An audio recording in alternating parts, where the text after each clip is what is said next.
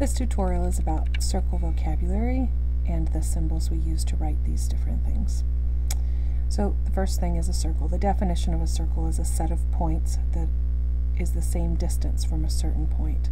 Sometimes they'll say it's a locus of points equidistant from a certain point. But you have a point, which is called your center, and all the points that are the same distance from that center is what makes up the circle. How we write circle when we're abbreviating it is this little circle with a dot in it, kind of looks like a donut. We'd say circle A.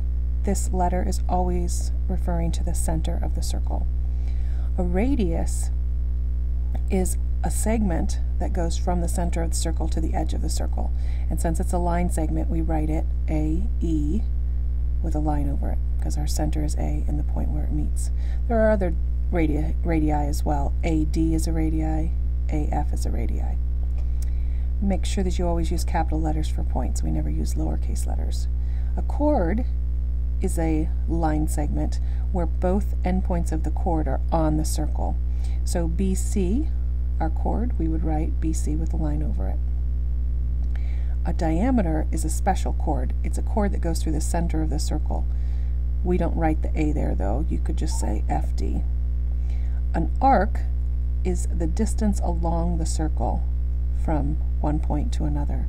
And how we distinguish an arc from a chord is by putting a little arc over it. So you would know whether it was talking about a chord or an arc by what is on top of it.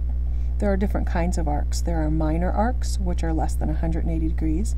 So this is less than 180, so we would call that minor arc, BC. There are arcs that are major arcs, which are greater than 180 degrees.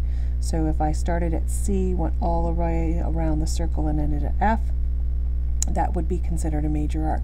I could call that arc CDF, or I could say arc CEF, but I wouldn't say CF, because CF means it's a minor arc. You have to have 3 capital letters to name a major arc or a semicircle arc.